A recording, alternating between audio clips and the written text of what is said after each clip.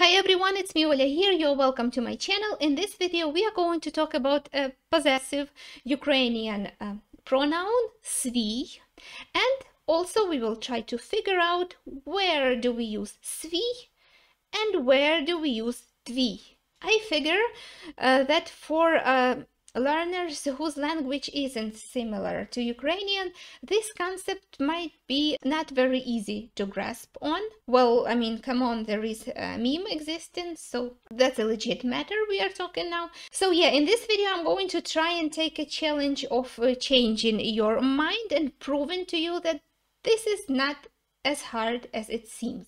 And I will truly appreciate if after watching this video you will let me know in the comments down below, did I succeed or did I fail? And before we start learning, I would like to take a moment to say thank you to everybody who has supported my previous video with a like, with a comment. It truly means a lot. You know that every interaction of you with me as a content creator is letting YouTube know that my content might be good and might be useful and maybe more people would like to see it. And it helps my channel develop, so I truly appreciate your comments. So if you have nothing to say on the subject, just write anything. And also another little thing, if you enjoy my content and would like to support it financially, you can do that as well on my Patreon. I will leave the link to my Patreon as well as the link to all of my other social media down below.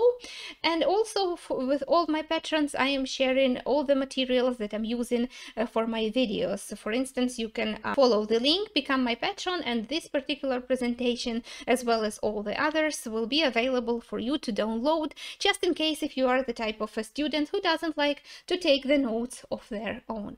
And now we can finally start learning. So before we start talking about СВІЙ, СВОЯ, СВОЄ, СВОЇ, I assume that you know Ukrainian possessive pronouns, such as мій, твій, його, її, наш, ваш, їхній, etc. So if you aren't familiar with those yet, I think it's too early for you to watch this video, and I will leave you the link somewhere here to be found, or where you can watch my video on possessive pronouns and then come back and watch this one. So yeah, in Ukrainian we have a number of possessive pronouns. You can see them all in the table, you can see them on your screen, and as you can tell, their form depends greatly on the gender, whether it's masculine, чоловічий рід, or feminine, жіночий рід, or neutral, середній рід. It also depends on a number, whether it's singular or plural, right? And now I'm going to tell you one thing. Each of these possessive Ukrainian pronouns you can change with СВІЙ, СВОЯ, СВОЄ, СВОЇ.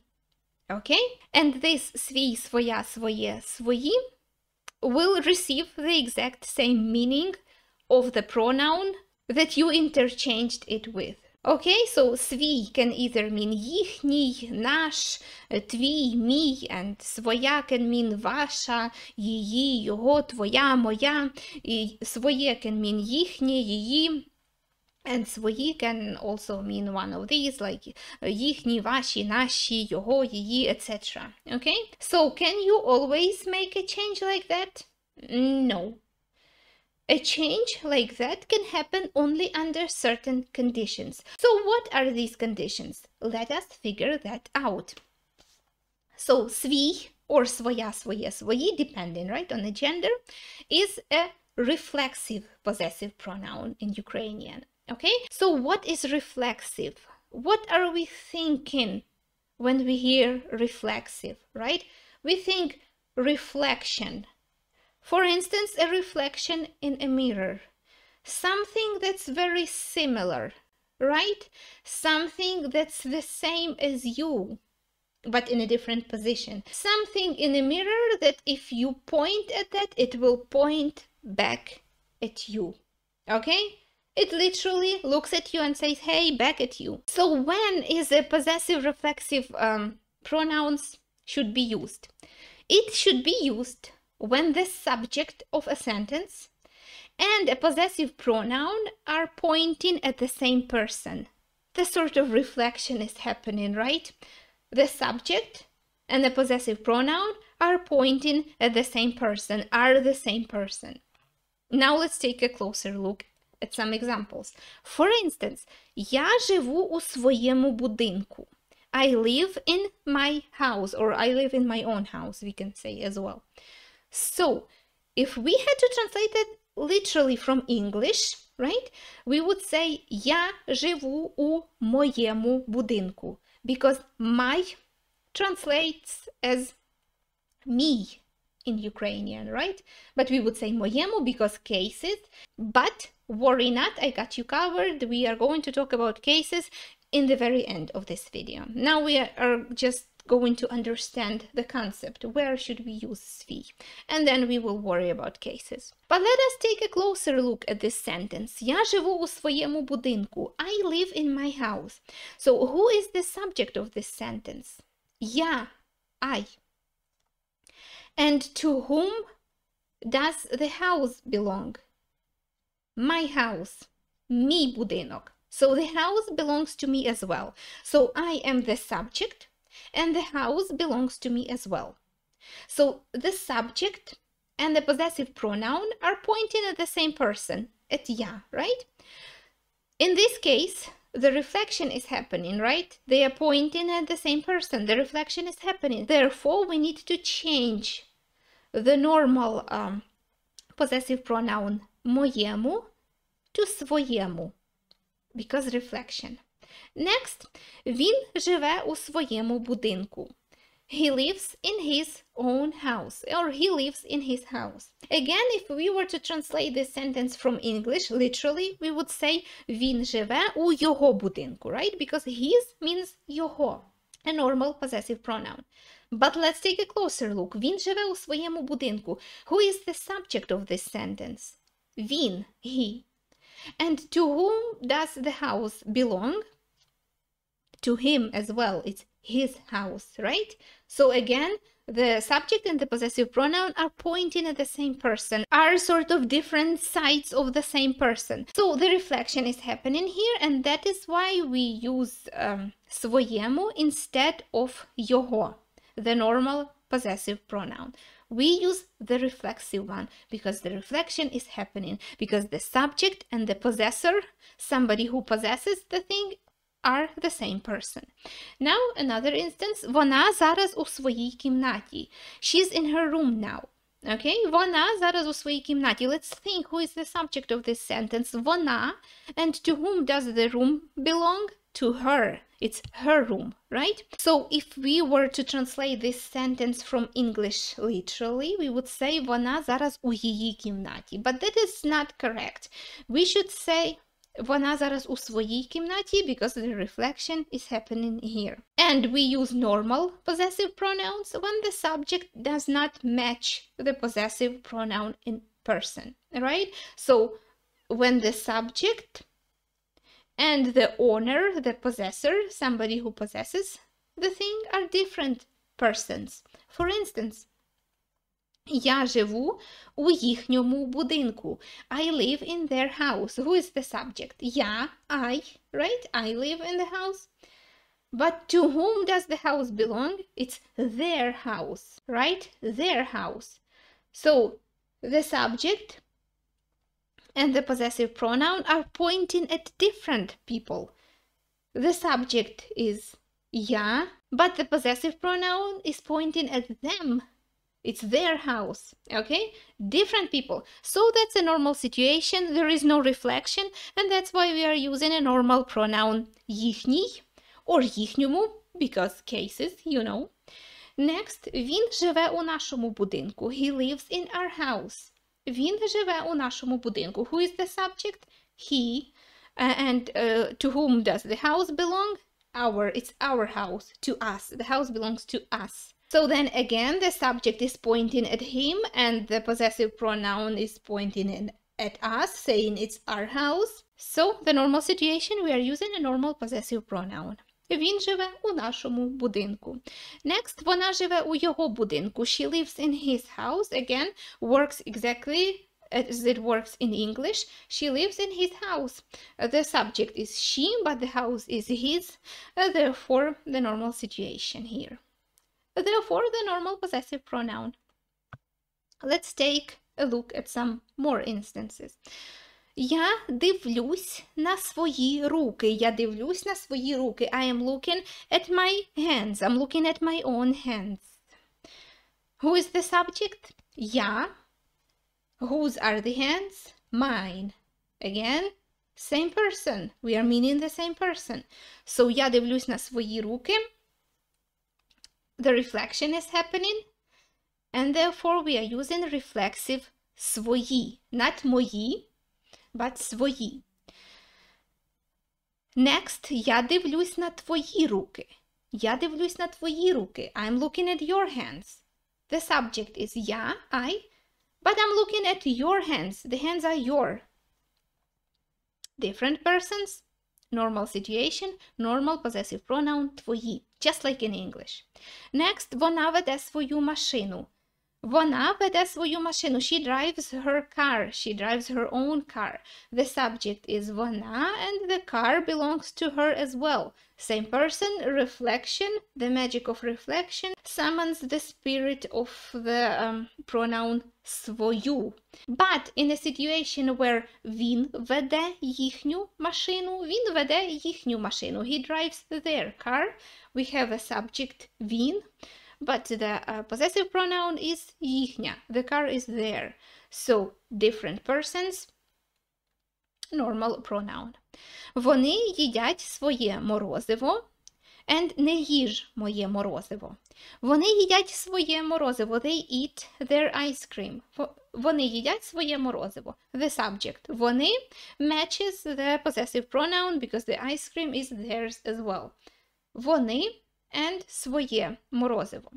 So instead of saying вони їдять їхнє морозиво, we say вони їдять своє морозиво.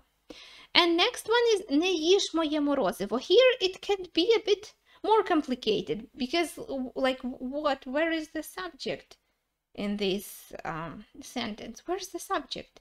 There is no subject. The subject is hidden. We don't see any pronoun.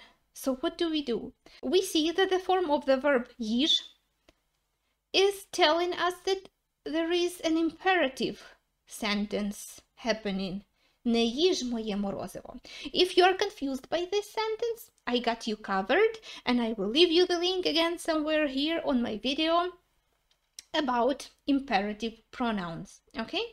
So, не їж моє морозиво means you don't eat my ice cream, right? Не їж моє морозиво. So, we don't say ти, we don't say you, but we understand that we are addressing you singular, right? Не їж моє морозиво. So, again, the subject, even though it's hidden, we understand that it's you, ти, but the ice cream is mine. So, again, different persons and normal pronoun. Next, вона дзвонить своєму братові. Вона дзвонить своєму братові. She is calling her brother. The subject is she and the brother is her. There is a coincidence, there is a match, there is reflection, so we need to change її, вона дзвонить її братові, to вона дзвонить своєму братові. Next, вона знає мого брата. Вона знає мого брата. She knows my brother. The subject is she, but the brother is mine. Different persons, that's why we are in the normal situation, we don't need to change anything. Now let's take a look at some more sentences. Я дзвоню своєму братові. Я дзвоню своєму братові. I am calling my brother. Again, to express the match of the subject and the personal pronoun, I used the matching color. So, я дзвоню своєму братові. You see that the subject and the possessive pronoun are matching in the first sentence. So, we change я дзвоню моєму братові to я дзвоню своєму братові. And that's the proper way to say that. Я дзвоню своєму братові. I'm calling my brother. But in all the rest of the sentences, я дзвоню твоєму братові, I'm calling your brother. Я дзвоню вашому братові, I'm calling your plural brother. Я дзвоню нашому братові, I'm calling our brother. Я дзвоню її братові, I'm calling her brother.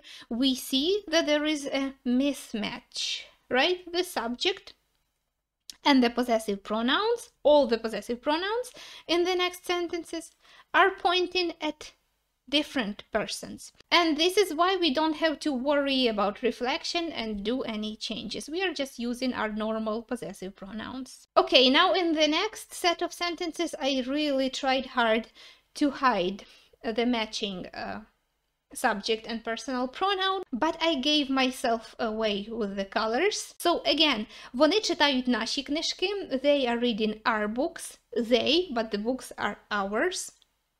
Вони читають його книжки, they, but the books are his. Skip next one. Вони читають мої книжки, they read my books. They are reading, they are the subject, but the books are mine. Вони читають його книжки, they, but the books are his. And вони читають її книжки. The subject is they, but the books are hers. Right? So again, because there is a mismatch, different persons, we are using normal possessive pronoun, but the sentence number 3 is вони читають свої книжки. Вони, the subject is they, читають свої книжки, they are reading their books. Вони читають свої книжки, and the books are theirs. So again, coincidence of subject and the personal pronoun, they are pointing at the same person. That's why the magic of reflection should happen, and we need to change вони читають їхні книжки to вони читають свої книжки. To point out that the subject and the personal pronoun have to do with the same person. Next, подивись на свої руки. Look at your hands. Подивись на свої руки. Look at your hands. Something a mother could tell to a child. Look at your hands. They could use a good wash, right? Подивись на свої руки. Look at your hands. Again, imperative sentence. Подивись means you look, right? There is no pronoun, but we understand that we are talking about ти, you, singular, right? Подивись на свої руки. So the subject is ти, and the hands are yours as well, right? So you and yours, there is a match. We are using свої. Next, відкрийте свої книжки. Something a teacher could tell to a class, right? Студенти, відкрийте свої книжки. Students, open your books. Again, студенти, ви, you plural. Відкрийте свої книжки, open your books. You plural, the subject, and the books are your plural as well. Next, згадайте своє дитинство. Remember your childhood. Згадайте своє дитинство. In this case, again, we have an imperative that is addressing to a group of people, right? You plural. So again, you plural, remember your childhood. The subject is matching the possessive pronoun. That's why we are using СВОЄ. Next, згадаймо своє дитинство. Згадаймо своє дитинство. Here we are addressing a group of people that includes us as well, right? Let us remember our childhood. So again, згадаємо своє дитинство. Let's remember our childhood. We are remembering, we are the subject, and the childhood is our. Again, coincidence, magic of reflection, and we are using СВОЄ. Не згадаймо наше дитинство, but згадаймо своє дитинство. Okay, and now you will ask me, well, I'm still confused by this. Is it okay if I use a normal possessive pronouns where I need to use свій, своя, своє? Can I just use a normal pronoun? Like, can I say something like я живу в моєму будинку instead of я живу в своєму будинку? Or він зараз у його кімнаті instead of він зараз у своїй кімнаті. Вони їдуть у їхній машині. Can I say that instead of вони їдуть у своїй машині? Can I do that? Well, technically you can, and you will be understood. But in Ukrainian, in order to sound like a native speaker, in order to sound authentic, you need to use a reflexive possessive pronoun where the subject matches the pronoun in person when they are pointing at the same person. Because if you are saying something like я живу в моєму будинку, він зараз у його кімнаті, вони їдуть у їхній машині. If I, as a native speaker, am hearing a sentence like that, it gives me the feeling that you are talking about some other person, not about the subject of the sentence, right? Right away, I'm feeling, well, there's something wrong. There is something, something isn't working. It's not the way it's supposed to be. So you can do that, but if you are willing to sound properly and authentically, then you need to use the reflexive pronoun. So here is a tip. If you want to speak correctly, you should avoid using matching subject and a possessive pronoun in the same sentence. So if you have a sentence in your head in English or in your language where there is I and my, я, мій, you, your, ти, твій, he, his, він, його, she, her, вона, її, it, its, воно, його, etc., then you need to avoid that.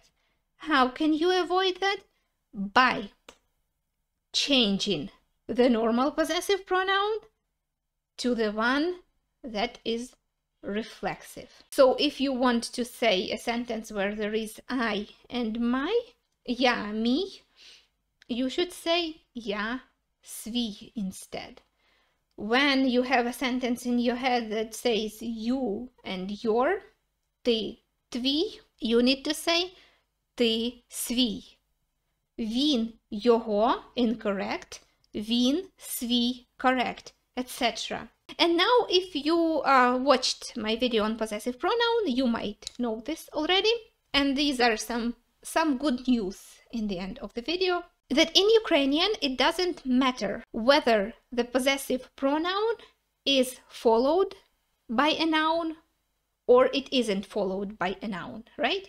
We don't make difference. It will still be the same pronoun, right? In English, it's like my book, but the book is mine. In Ukrainian, it's моя книжка and книжка моя.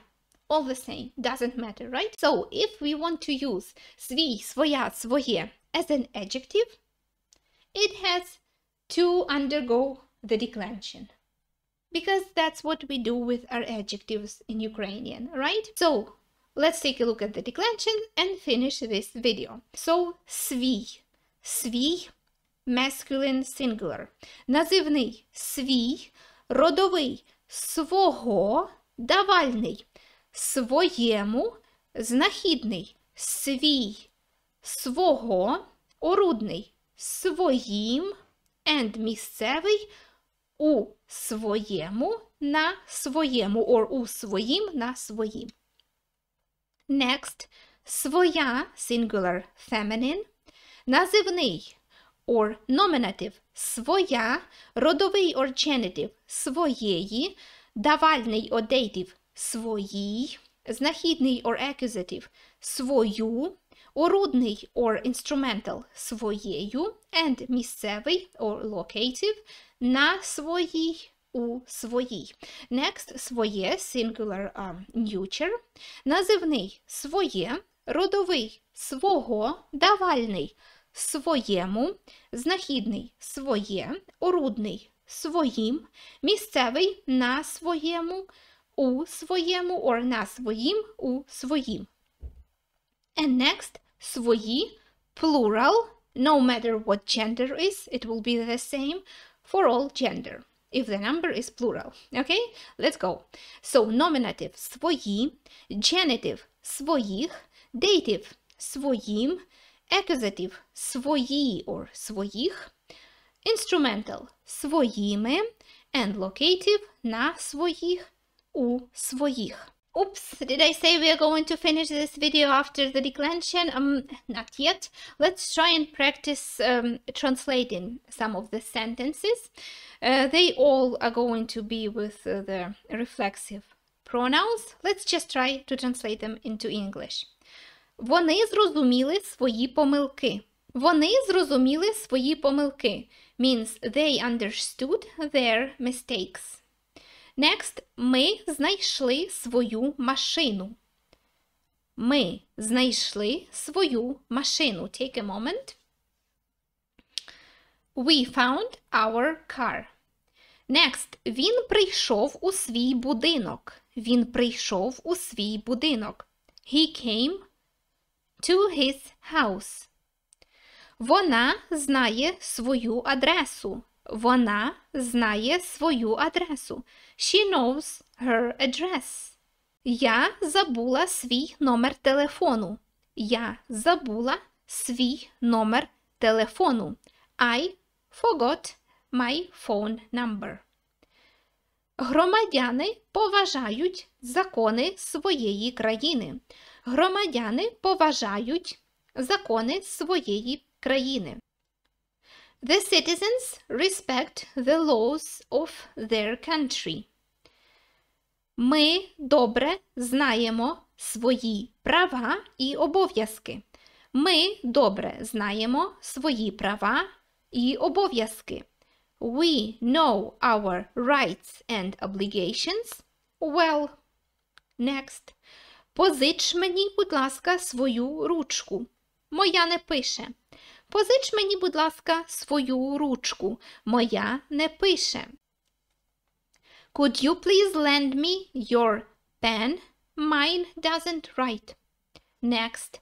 Подивись на свої руки. А тепер подивись на мої. Look at your hands. And now, look at mine.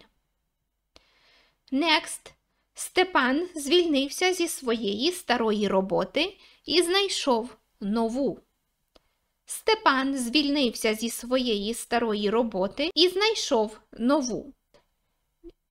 Степан left his old job and found a new one. Next. Я люблю свою роботу. Я люблю свою роботу.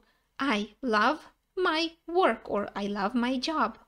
And now let us try and insert the proper form of the pronoun свій, своя, своє, свої. Remember about the cases. Він завжди добре робить роботу. Okay? Робить що? Робить роботу. So we are dealing with accusative case. Робота is a noun of a feminine gender. Okay? Він завжди добре робить роботу. So feminine gender, accusative case, we will have він завжди добре робить свою роботу. If you said свою, you were correct. Next. Ставте запитання, будь ласка. Ставте запитання, будь ласка. So, ask questions, please. Right? Something a teacher can tell after given the lecture. Ставте запитання, будь ласка. Ставте що? Запитання. Again, we are dealing with accusative case.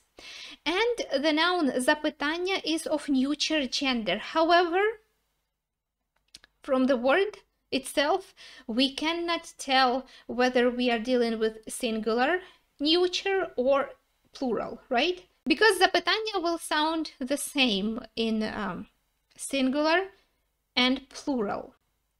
So here we can either have ставте свої запитання, and that will sound like plural, or ставте своє запитання, if there is one question, if that's singular. Ставте своє запитання, будь ласка. Next.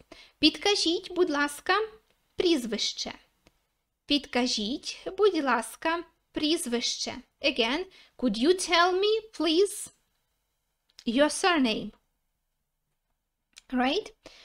So, підкажіть що? Підкажіть прізвище. Again, we are dealing with accusative case. Прізвище is of neuter gender, so we are going to have своє. Підкажіть, будь ласка, своє прізвище. Next. Ого, ти це зробила руками? Wow. Did you make this with your hands, with your own hands? Ого, ти зробила це руками? Again, зробила чим? Руками. We are dealing with instrumental case here, okay? Руки is plural. So, своїми руками we have instrumental case plural. Ти зробила це своїми руками. Ого, ти зробила це своїми руками? Wow, Did you make it with your own hands? Next. Розпочинайте презентацію, будь ласка. Розпочинайте презентацію, будь ласка. Start your presentation, please. Start your presentation, please. Розпочинайте що? Розпочинайте презентацію. Accusative. Презентація. Feminine. Singular. So, we will have.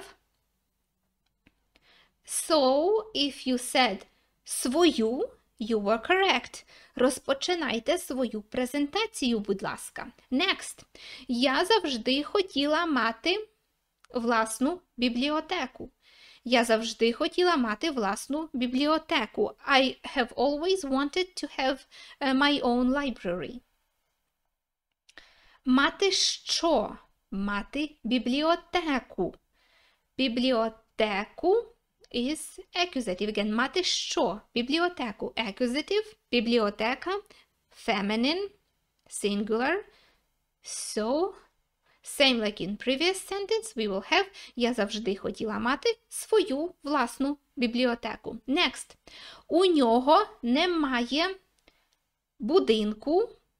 Він живе у зйомній квартирі. У нього немає будинку, він живе у зйомній квартирі. He doesn't have his own house. He lives in a rented flat. Okay? У нього немає. After немає, we are usually using what? Genitive case, right? У нього немає чого? Будинку. Будинок is masculine, singular.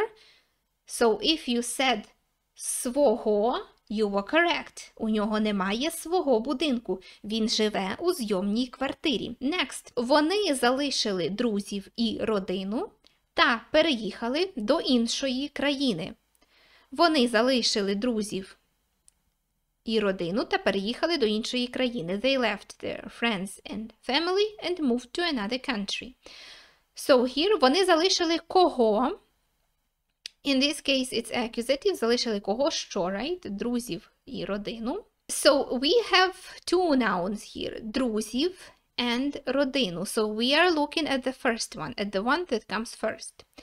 So вони залишили кого? Друзів. Accusative case, plural. Вони залишили своїх друзів і родину та переїхали до іншої країни. Let's take a look what we will have if we change the places. What if we say вони залишили родину і друзів та переїхали до іншої країни. Then we will have to look at the word родину. Родину, again, що родину, accusative case, but it's feminine and it's singular. We would say вони залишили свою родину і друзів та переїхали до іншої країни. Next. Галина розлучилася зі своїм чоловіком.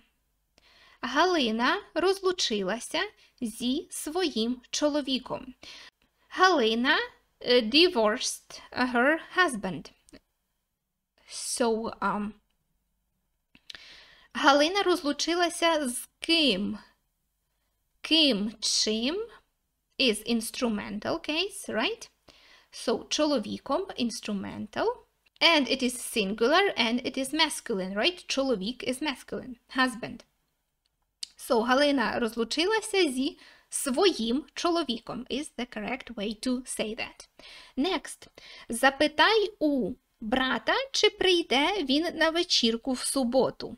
Запитаю брата, чи прийде він на вечірку в суботу. Ask your brother whether he will come to the party on Saturday. Запитай у кого. Запитай у кого, запитай у чого.